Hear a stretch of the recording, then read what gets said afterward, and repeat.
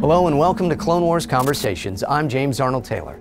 This is part 2 of this double episode interview with my special guest, voice of the Sun, Star Killer, Palpatine, the Emperor, and of course, Darth Maul, Sam Witwer. If you've not caught part 1, I suggest checking it out first so you can pick up where the rest of us left off, talking all things Star Wars, from Sam's all-time favorite character to the process of recording Clone Wars. Sam Witwer knows his stuff and knows how he feels about all of it too, and never has a hard time putting those thoughts together in a fun and informative way. So join me now as we conclude our time with Darth Maul, and perhaps even get to hear a reunion between the Sith and the Jedi. Welcome to the conversation.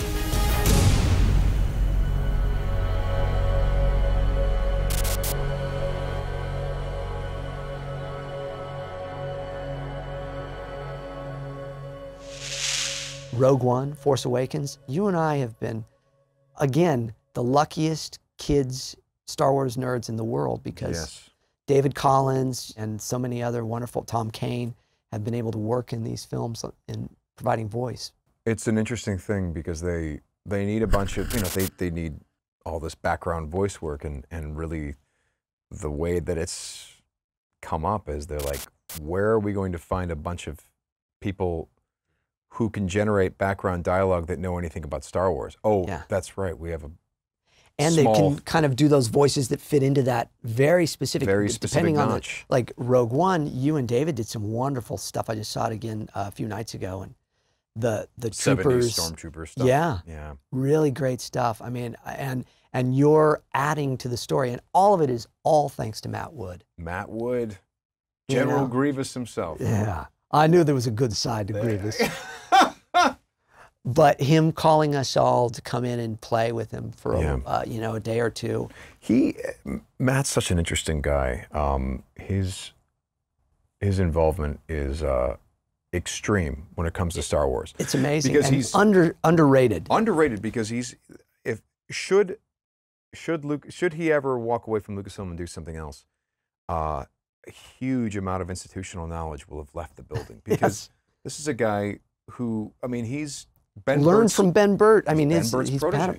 He's his Padawan. Yeah, so Ben Burtt is like one of my all-time heroes. Oh my God, I know. The first time being at the commissary there at the ranch and seeing Ben Burtt sitting at another table talking with guys, and then gives you one of these, and you're like, well, I can die now. Okay, so I was at Skywalker Ranch, and I was visiting Matt in the tech building, which is Skywalker's Sound. Yeah, I love that place. Oh, it's incredible. It's like this big place. It looks like a winery. The history, the flavor, it looks like a winery, and in fact, it is a winery. It is a winery. But it's also Skywalker Sound. There's a scoring stage in there and everything. In fact, I got a chance to sit in on the scoring session of Force Unleashed. And really? Yeah, see an orchestra playing Star Wars music was pretty cool. So I was there, and he brings me into Ben Burtt's office. And so I'm talking to Ben Burtt. He's right there looking me in the eye, and I'm talking to him, and he tells a story of like when ILM was in Van Nuys, and how John Dykstra and them, in order to pass inspection on zoning laws and all the crazy stuff they were doing in that warehouse, that they built false walls over the real stuff that they had on the walls. Yeah, they built false walls, which is such an ILM solution to a problem. Because to that type of, for example, Clone Wars being produced at Big Rock Ranch for many, many years. Big Rock Ranch is the lesser known twin to Skywalker Ranch. And not necessarily twin, but they're very different. Yeah. But it's all part of the same complex. Yeah, it's just down the road. Just down the road from Skywalker is another ranch called Big Rock Ranch, which is another Lucasfilm thing. And why do they call it Big Rock Ranch? Because when you come up on a road near the entrance, there's a giant rock. Big rock. But as you may remember, there used to be a lot of graffiti on that rock. Yeah. And then one day it was gone. And the rumor, which I think I've had substantiated, is not a rumor. George had a bunch of ILM guys go and paint the rock as a rock. Paint it like a rock. Paint over. They didn't clean it. They painted it. To get practice on how you paint rocks. How to paint a rock. So go and paint that rock like it's a rock. And now it looks like a rock. He painted a rock to make it look like a rock. So for ILM, for Ben Burtt to tell me, oh yeah, they built these walls over the walls, I'm like, that is Of course ILM they has did. not changed in terms of the No. crazy, stupid stuff that they do. So he also, on the desk, when I was talking to him, first of all, Yeah. he had a keyboard in the side of the room. Okay. Said, don't touch, these settings are saved. And it was R2-D2 was the. Oh, man. So he actually went, did all these live R2 sounds for us, some of which obviously were very different that we'd never heard because he was just messing around with it. Yeah. And then on his desk, he had, because you just said during, Our there's little this in between. famous video you can see of Ben Burt. There's like a radio tower with these high tension Wire lines. hold that hole. Yeah, these tension steel cables. Cables. And he would ping it. He takes off his wedding ring. It's this old video from the 70s. Yeah, and he just hit it, and it would make the blaster sound. Yeah. But in that video, he's got strapped to his side this old tape machine that he's using to record it. Yeah. Damn thing was sitting on his desk. That tape machine? Maintained like it was brand new. It looked brand new. I'm like, See, I'm but such you look a on nerd it, for this, yeah. and you see like the serial numbers and even a date on it. You're like, I'm like, Ben, is this what I think it is? He goes, oh yeah. That thing's been with me forever. I'm like, yeah, literally forever. What the what? What am I looking? I was just so shocked. I'm like, and it looks like immaculately maintained. He's like, Which yeah, it I've is, taken care of it. But if you also look at it, it was built like a tank. Like you could take a sledgehammer to this thing and it would still The crazy work. thing is that your iPhone can do higher quality and such, but not the same It's not the same. warmth. And Which is what he said. He said Yeah. the physics behind tape saturation and stuff like that. Oh, I mean, it's still worth it for me to record stuff on analog. Yeah, if you want to get that sound. Yeah, I recently got rid of all my old reel-to-reel decks. Finally. What did you have? I had a Tascam 8-track and a Tascam 2-track. No way. And recorded on those for years. What kind of Tascam?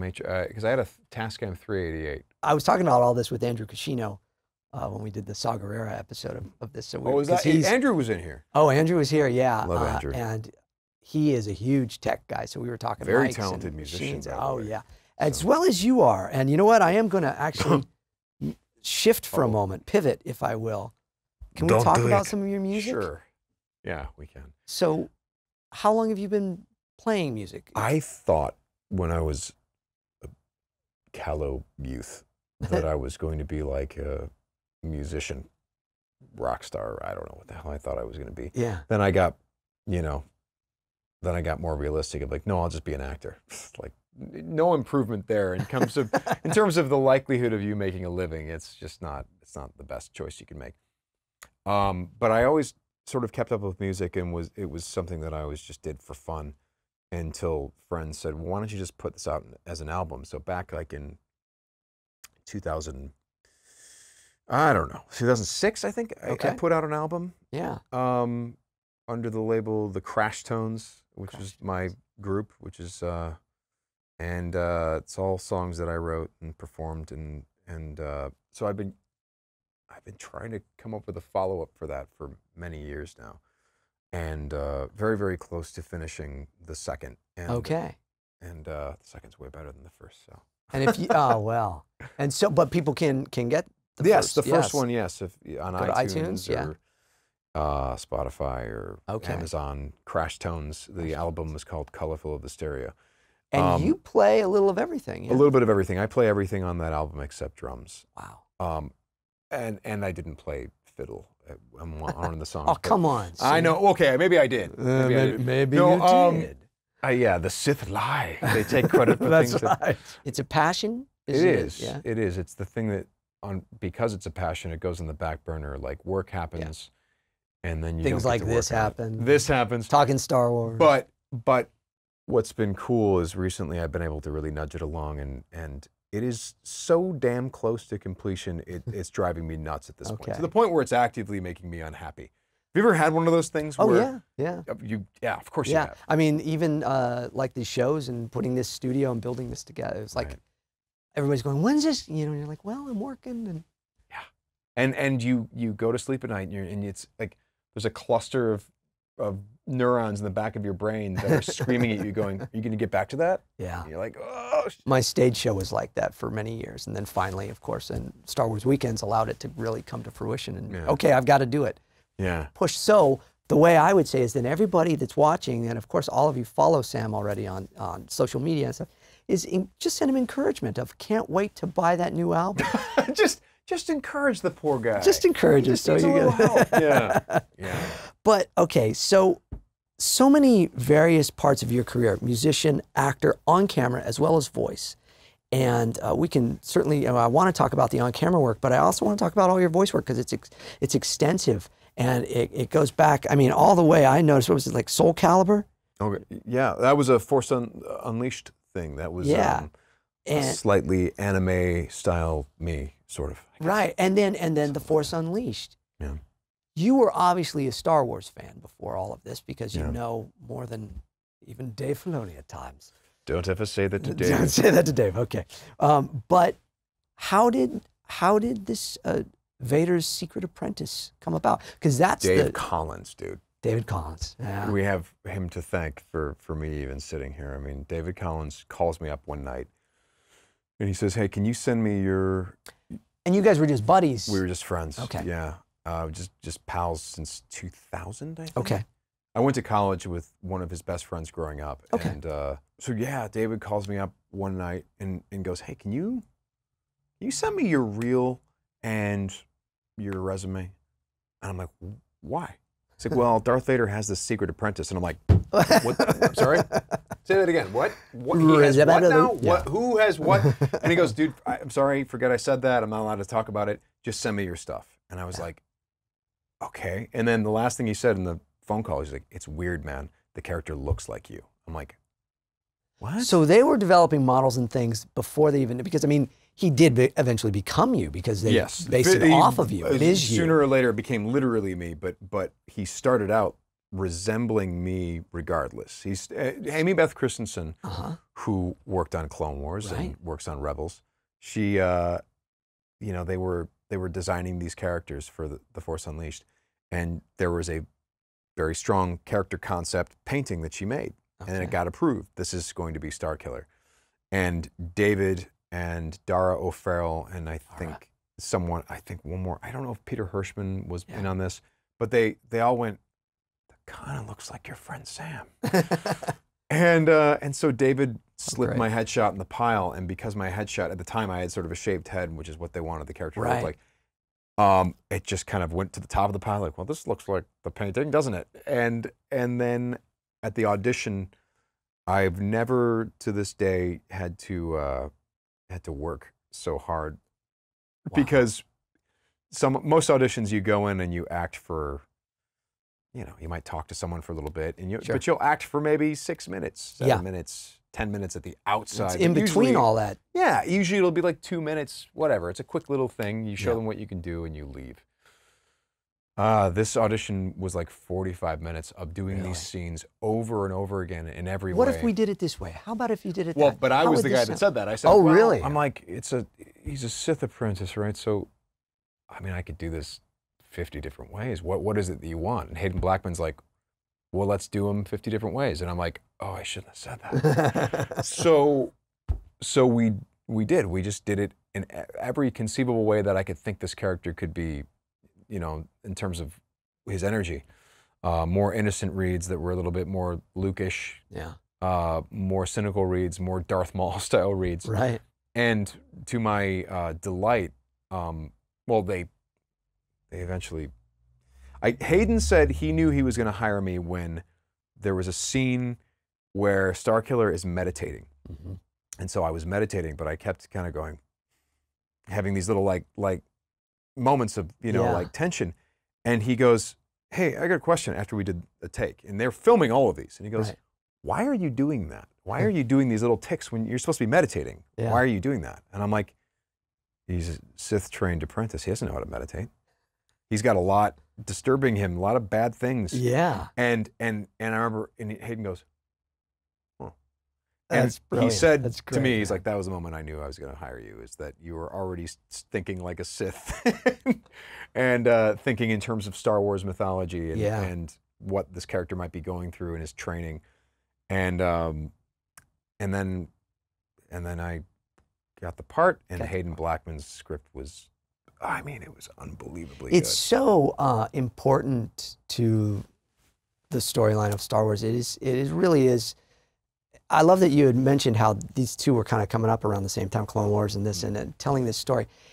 We didn't know about you, by the way. Oh yeah, no. We didn't know about you. I don't know if you guys knew about us. I remember them talking in the studio after it was, Right. you know, we're going, wow, what is this? What's going on over yeah, there? Yeah, two very different things, and Yeah. you get these vibes of like, oh, this is different. Yeah, you know what's interesting? Yeah. Two apprentices of the same guy, both with reverse lightsaber grips.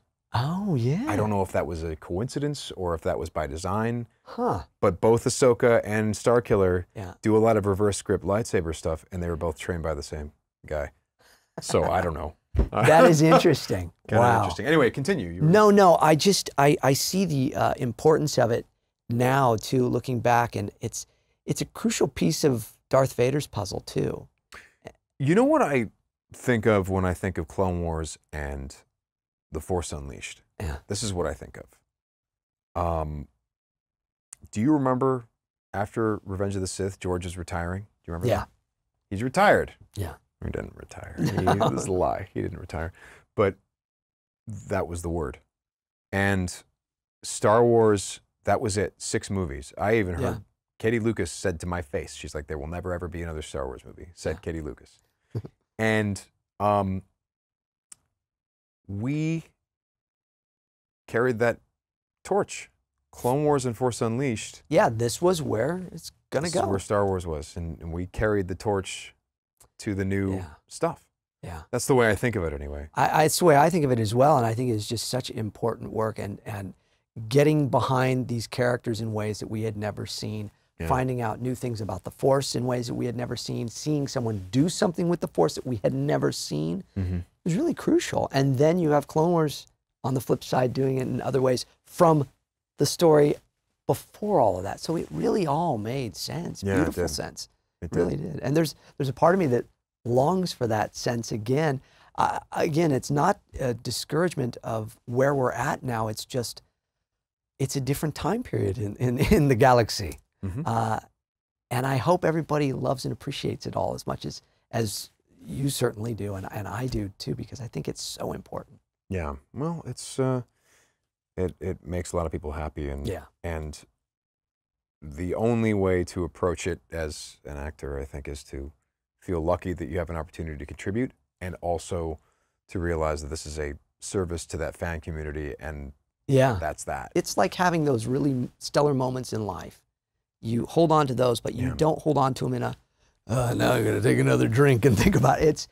I'm going to raise a glass to it. That's right. It's something like these characters are. There are situations where the character is bigger than the actors. That Oh yeah, I mean, it's you know. like, I've said, I'm so blessed to have been a part of the words Obi-Wan Kenobi in any way. And I'm just grateful for my place in it for all this time, and to get to perform it more than anybody else because of Clone Wars and stuff. And it's like, so that alone is enough. But what I think is interesting is that without Force Unleashed and Clone Wars, very much Clone Wars, would the Disney purchase have even happened? no, But yeah, seriously, and again, it's not it's a situation where it would have been a dead franchise. It Yeah. would have been a franchise that hadn't put out anything new since 2005. and they might have or seen it as 6. something, but it 5 or certainly 6. wouldn't have been what it has become. Yeah, it's a service to be able to serve this fan community and this story, this mythology is the biggest honor. You can never kind of go, oh yeah, Star Wars, well, of course I'm going to be involved. It's like, no, it's Star Wars. Yeah. And it's like, oh really, I get to play Star Wars? I still kind of, I wake up days and go, wow, Yeah, what a trip. so do I. Being a voice actor, I mean, that's all I've ever wanted to do is be a voice actor, and getting Yeah. to play in so many of these wonderful franchises, you just have to, and that's why I think people continue to work as if they're just grateful to have those moments. Yeah, I mean, you know, should because the characters are in fact bigger than the actors that play them. Should you know, should Disney decide to do like a Darth Maul movie and they have someone else, or if there's more Darth Maul animated and for some reason, you know, it's time for someone else to take that role. It's like, I'm just pleased to have been able to contribute and, like you said, carry the torch. Yeah. And then you pass it on to the. It's still, but carry it's the still, baton. Is it a baton or a torch? You can carry either one or a lightsaber. You light the baton on right. But it's one of those things where you always stay an ambassador of it. Mm-hmm. That's like, you know, when I talk to Tracy, it's like Tracy Canobio at Lucasfilm. I'm an ambassador for you guys no matter what. Right. Whatever you need, I want to do. I want to do it right, and I want to show the beauty of Star Wars and the fun of it to everybody. And it's the same with, you know, Fred Flintstone here. I've been the voice of Fred Flintstone off and on for 13 years. And sometimes it's me, and sometimes it's not me. And you go, okay. Yeah. But when it is, I love doing it. Absolutely. You know, so you're just grateful for it. But so Star Killer, Galen Merrick, here's my thing. I've never really talked to you about any of this before, but the clones have the Force. Is this odd in any way, or is this, you know what I mean? If in fact he was a clone in that second one, that was a situation where maybe not. Maybe not. You really okay. Know. There was actually, I believe the story for Battlefront, something like that. There was some other Lucasfilm stuff that explored whether you could clone a Jedi, and generally the consensus was that's difficult. Yeah. So. But that became kind of a thing. And then, you know, the other theme that I love, both Jedis and Sith have trouble truly killing off characters, don't they? Whether it's Coda, or am I pronouncing it right? General Coda, Coda, or... We like blinding them, though. Yeah. We like blinding But even Vader was Star Killer, you know? And then, of course, Obi-Wan and Anakin, it's like, oh, I've left him for dead. He's fine. You know? I mean, he's not fine. I got him. He's dead. There's this running theme. We need to finish the job. Even Maul. Always got to finish the job. I thought I finished the job, says Obi-Wan. But I know. But I repaid you. You know, I let you live on a couple of occasions. That's right. And in the end, Obi-Wan got Maul. How was that? You know, we're obviously this is a Clone Wars show, but to say goodbye to him in that way, did you feel a sense of peace about that, the way that was done? Because it was beautifully done. I kind of loved it. I kind of loved it. I for one thing, talk about welcoming casts. There was such a feeling of respect from the Rebels actors. Yeah. Because you show up and you're like, okay, I was all very comfortable with Clone Wars, and here's that, and now I'm walking on, and it's William Shatner once said it. He goes, it was so weird to be on Star Trek Generations, because usually I'm the guy that goes, people come on the set and they go, hi, welcome to Star Trek. And now I'm walking on a set and they're going, hi, welcome to Star Trek. And you go, what the? So you feel, I mean, look, it would be completely arrogant and Sith-like for me to put myself in that, to compare myself to Shatner and Star Trek. It's like, Clone Wars wasn't mine, but I felt like it was. It's a great storyline, yeah. But to go over to Rebels, and I remember my first day there, Freddie walks in from off the street, spots me, sits down next to me, goes, dude, I've been waiting for this for a long time, man. What's up? He's so nice. He's such a fan and so sweet, and it's like, come on, really? Yeah, he's totally into it, and he's the right guy for that role. I'm going to say something here that that people may not be aware of, but I'm going to say it because I am so happy that he got that role. Yeah. I was in heavy consideration for the Kanan role. Oh, yes. Do you know that I was actually the first voice of Kanan? Were you really? I believe I was the second. All the pilot stuff that they did, yeah. I was the second. That's so funny. And for a long time, I was being told, like, oh, you know, it looks like it's going to happen. Yeah. And then they found Freddie. And I remember thinking at the time, being like, oh, well, let's see what he does.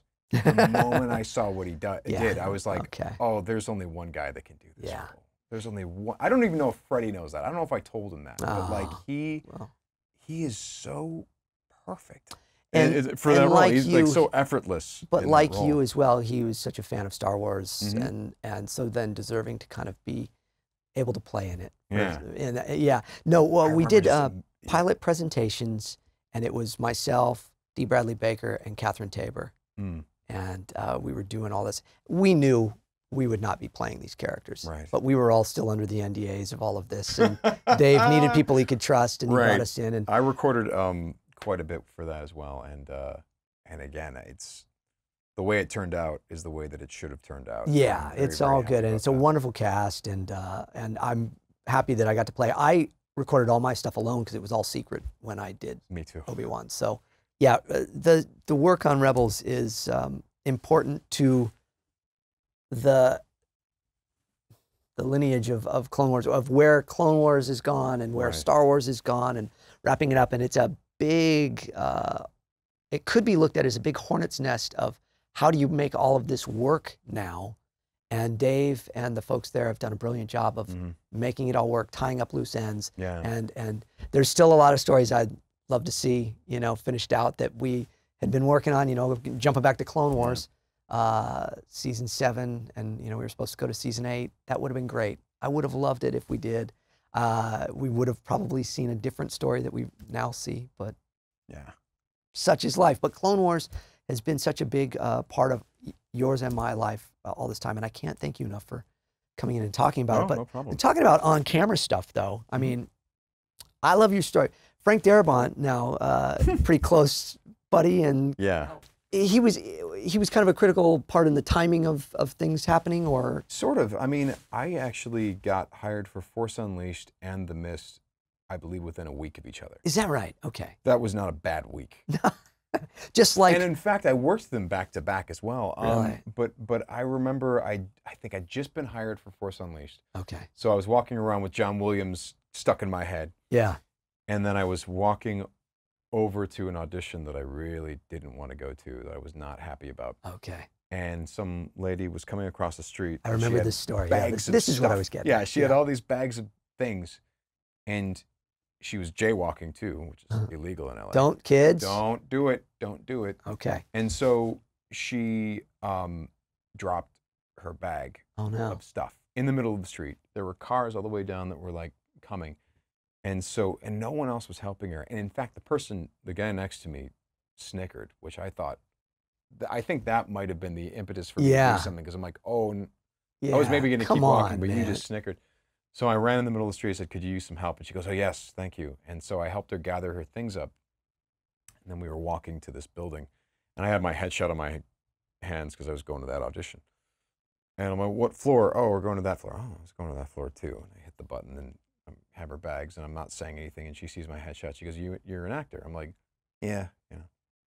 So then I follow her to the same office that I was heading toward. I'm like, oh, she's a casting director. Okay, cool. And she goes, hey, everyone, this is Sam. He's an actor. He just helped me out. Let's buy him lunch. And I remember thinking, oh, sweet, free food. This is Yeah, because you're an great actor for in an actor. Hollywood. This is so good. And she goes, oh, wait, instead of free food. And I'm like, oh, no more free food. What's up? She goes, would you like to read for something? And I'm like, okay, sure. Yeah. So I did, I think, a bad job on the audition that I went to go there for, and then got these other sides for the thing that she was going to audition me for. And I had about 15 or 20 minutes with the sides, and there was a romantic scene, there was an argument scene, and there was like a freaking out, crying, Wow. losing your mind scene. Wow. And so I had about 15 or 20 minutes to sort of prepare that, which could only be prepared in 15 or 20 minutes because at this point you're like, well, it's going to be terrible. You're just Who cares how this goes? Yes. There's nothing I can do about this. This submit. is not my fault, and no one's going to hold me responsible Yeah, if I go up there I and did a suck. nice thing, and It's fine. It's Yeah, a payback. I picked up her stuff. It's okay if I suck. So you go in there with no expectation, and I do the audition. And afterwards she goes, you might have saved me here. Frank is going to love this. Oh, this is fantastic. This is great. Who's your agent? It starts asking me these questions. Yeah. And I'm like, great. What is this? Is this a TV show? She goes, no, it's a movie. I'm like, okay. So then I leave, and she seems all excited. And it was Thursday or Friday that this happened. think it was Thursday. Okay. So then I'm driving home and I call my manager and I say, listen, I just met this woman in the middle of the street and I did some audition and Frank is going to love this. What the hell just happened? Yeah. And so my manager, I hear typing and he goes, okay, if you were going to that building, because for the other audition that you say you blew, that would have been Deb Aquila, big casting director in the city. I'm like, oh, all right, cool. I'm glad I helped her across the street. Right. What's the project? You know, she's like, well, she's casting, and it sounds like based on what you described, that would be The Mist. I'm like, Stephen King's The Mist? Yeah. She's like, yeah. I'm like, oh, they're doing a movie of that. Who's this Frank guy? Yeah. Frank Darabont. I'm like, Frank Darabont, Shawshank Redemption, Green Mile. Yeah, yeah. Both Stephen King things. Frank Darabont, yeah. who has a very good track record for adapting Stephen King. Yes, Frank he Darabont. does. Boy, does. And they're like, and my manager's like, yes. I'm like, well, this was an interesting day.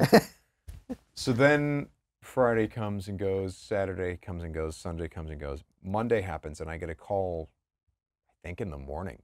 Yeah. And the call is Frank Darabont would like to have you come be in The Mist. Wow. It was great. that quick. That's great. And I believe I was like the second actor hired for the film. Really? Yeah.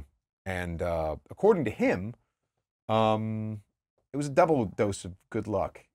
Darabont, I believe 2 weeks before my audition, was coerced, if you will, to watch a television show called Battlestar Galactica. Yeah. A guy named David Scow, who was the screenwriter on The Crow, and is also a wonderful novelist. Yeah. He forced Frank into watching the show. Frank, who didn't want to watch the show, and then Frank watched the show and blew through it in no time. So the way Frank tells it, he never got the story about me and Deb. Me walking across the street. He knew saw you. Nothing about that. It's crashed down? Was it crashed down? Crashed down on Battlestar Galactica. So he was on his treadmill, as he says, and he was watching audition tapes. And I guess I was the first one to come up for the Jessup character. And as soon as he saw the audition, he apparently got off the treadmill, called up Deb and said, hire that guy. And he goes, it's crashed down, hire him.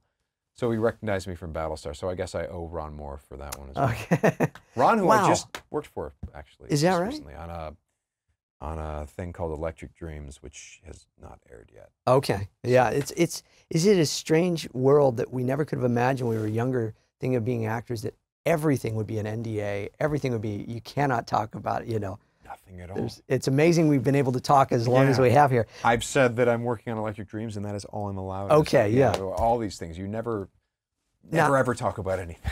How about, I mean, but there's so many things, you know, Walking Dead, Star Trek, Jag, Battlestar Galactica, of course, Bones, Dexter, Always Sunny in Philadelphia. Was that fun? It was a brief thing. That's my buddy Glenn, who helps run that show, and so they wanted me in there to be. Smallville, Once Upon a Time.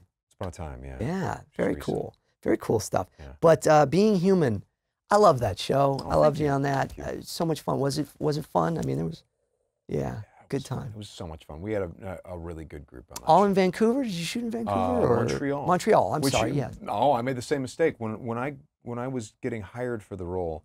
They were like, "Well, it shoots in Montreal," and like the very ignorant American that I am, I was like, "I don't want to shoot in Vancouver." They're like, "We just said Montreal." I'm like, "I know, it's all the same, right? Canada." Yeah. I don't want to. I already spent so much time in Vancouver. I don't want to go back to Vancouver right now, which is in itself a stupid thing to say because Vancouver is beautiful. It's beautiful. It's lovely. Yeah. So my stupidity was compounded by somehow saying that Montreal and Vancouver are the same, and then by disparaging Vancouver.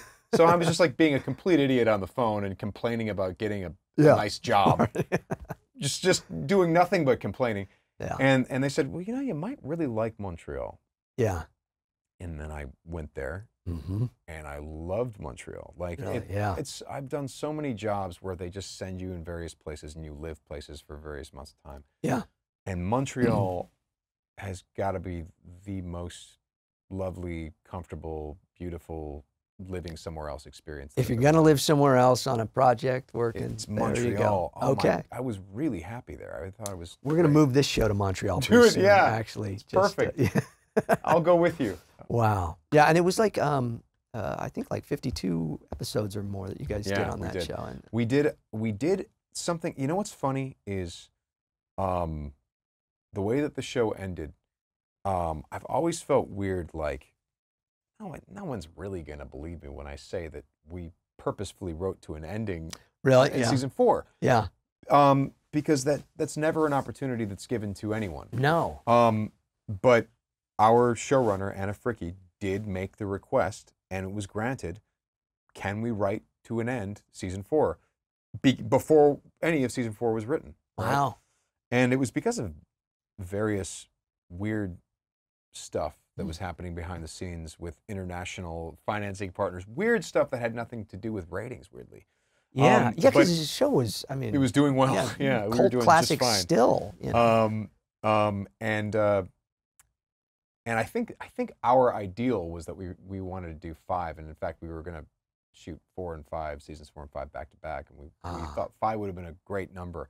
Yeah. But when the weirdness started happening, I remember Anna getting a hold of us, or getting a hold of me on instant messenger, and she goes, "What?" She's like, "I have my take on this, but what do you think about us writing to an end in season 4, just to make sure that we have a handle on how this show, right, how we steer it back to port, and how we end it on our own terms." And right. I said, So I think important. I totally support that decision. I think that's wise. Yeah. And so she did make that request, and it was granted. Now, yeah. where it's a little bit strange is like Sci-Fi said, we grant that, but we will not agree that it's going to be the last season. And we're like, okay, but we're going to end it. If you do anything beyond this, it's going to be some sort of weird reboot, and we're going to put you in a position where you can't use these characters anymore, because we knew this meant people were going to die, and things were going to really... Spoiler alert. Yeah, sorry, yeah. Yeah. And so we went in really happy that we had a chance to end it, because you never get that opportunity. No, you don't. I wish we had with Clone Wars. And because of that, that's why Rebels is ending in season 4. Yeah. Because Dave Filoni is like, look, the story that I'm telling, the ideal length is 4 seasons. Right. That's the ideal length of how far the story goes. And furthermore, it's, I mean, the satisfaction that a creator has to make the story go as long as you want, and then end it on your own terms. That's, so when Dave told me, he's like, I'm going to end it in season 4, I had this very petty little voice in my head that went, see, guys, I was telling the truth. This does happen. Sometimes people don't go, hey, just keep giving me money to do this. I want to do it as long as I can do it. Right. There are times where people not only have the idea to end it when they want to end it, but also they're granted that respect. Yeah. And I have to thank Sci-Fi for letting us do that. That's awesome.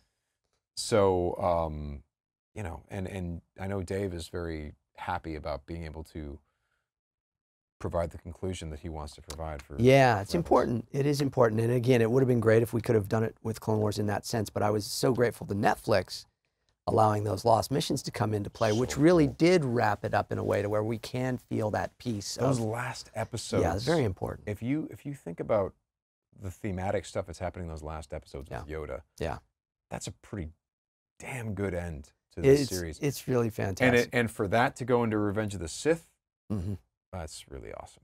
It is. Well, before we wrap and go into the little booth here to do a reading, which is chosen just for you, Sam Witwer, I just want to say what an honor it was working with you, especially in those last episodes, you know, where we said goodbye to one of my favorite characters, the Duchess.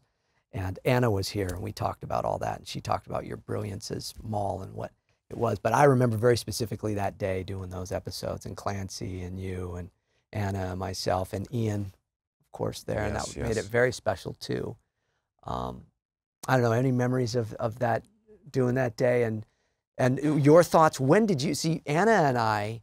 Anna knew, I think, a little bit before. I found out the day of, when I got the script and we got to that part. Oh God! Because you know, I didn't get the scripts and get to read through. Did you know you were going to be putting an end to the Duchess? Yes, Dave was so worried about all of the Darth Maul stuff that I was given an unprecedented amount of access. Yeah, because you know, I mean, we all got. I would walk in, Dee and myself, and we'd be sitting there going, "Oh, okay, yeah, good to see you." Yeah, you know, because that's it. You're reading. By the way, you know, for the record, that's more.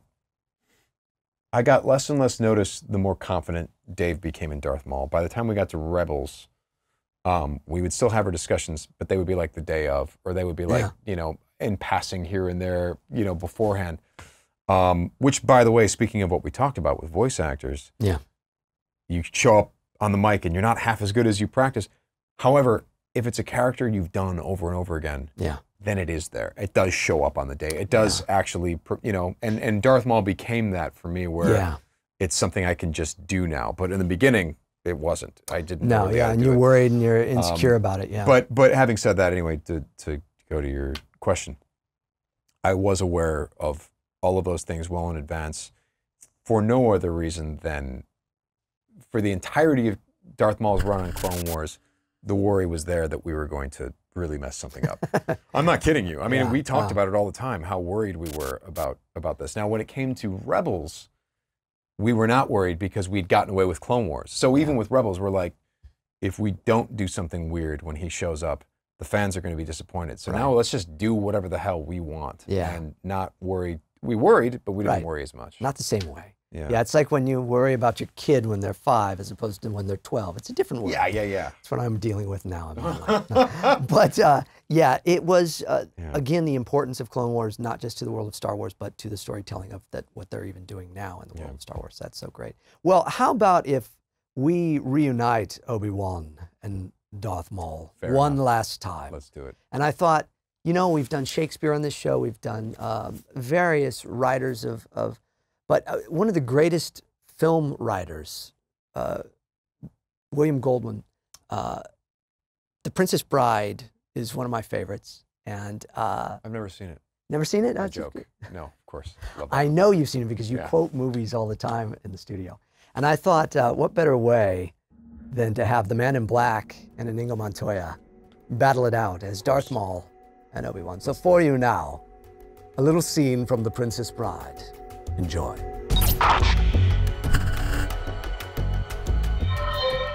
Hello there. Slow going? Look, I don't mean to be rude, but this is not as easy as it looks, so I'd appreciate it if you just wouldn't distract me so. Sorry. Thank you. I do not suppose you could speed things up. If you're in such a hurry, you could lower a rope or a tree branch or find something useful to do. I could do that. In fact, I've got some rope right here, but I do not think that you will accept my help, since I am only waiting around to kill you. Yes, that does put a damper on our relationship. But I promise I will not kill you until you reach the top. Well, that's very comforting. I'm afraid you'll just have to wait, though. I hate waiting. I could give you my word as a Sith. No good. I've known too many Siths. You wouldn't happen to know any way that you would trust me? No, nothing comes to mind. I swear on the soul of my brother, Savage Opress, that you will reach the top alive. All right, throw me the rope.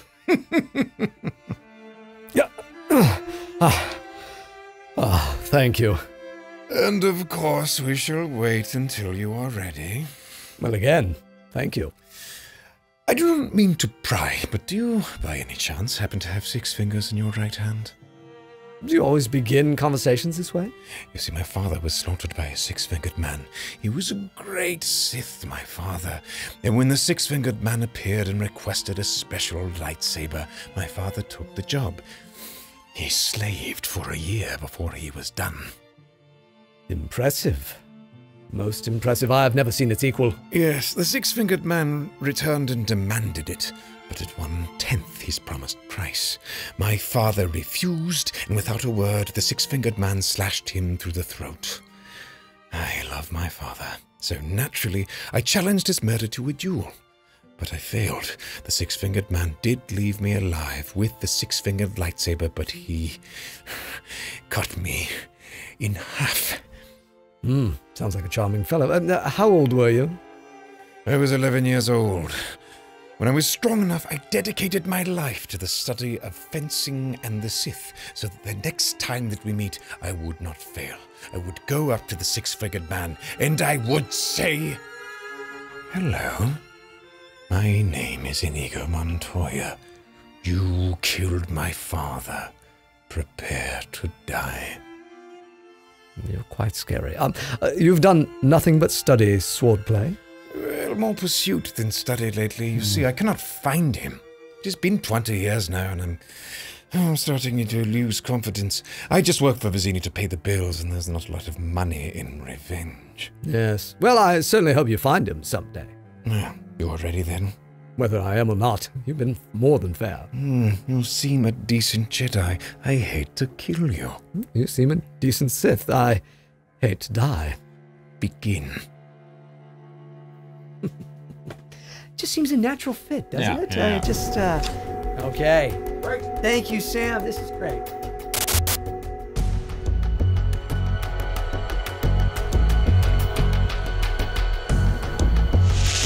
You know, it's crazy, but I actually see quite a few similarities between the Man in Black and Inigo and Kenobi and Maul. It's such a great time getting to play one last time with Sam Witwer. My thanks to Sam, and I hope you've enjoyed this two-part episode and that you come back for more this season, including Lux Buntari, Jason Spizak next time, and then a couple more two-parters with Anakin Skywalker, the Chosen One himself, Matt Lanter, and then I sit down with writer, reporter, and all-around Star Wars geek Amy Ratcliffe as she turns the tables on this host and interviews me about my time voicing characters such as Obi-Wan, Plo Koon, Reiko Hardeen, Osi Sobek, and more on the Clone Wars. If you've not yet subscribed, please consider doing so to the JAT Channel for your regular dose of conversations, not just in the world of Star Wars, but Final Fantasy, Ratchet & Clank, Marvel, DC, Disney, and so many other great properties and franchises that I've been blessed and humbled to get to work in as a Hollywood voice actor. In fact, check out the other playlists and videos here on the JAT Channel. There's literally hours of content for your enjoyment, all free and hopefully lots of fun. I want to also thank Mountain Valley Water, the official water of the JAT Channel, and this very thirsty voice actor. Thanks again, and join me next time for another Clone Wars conversation.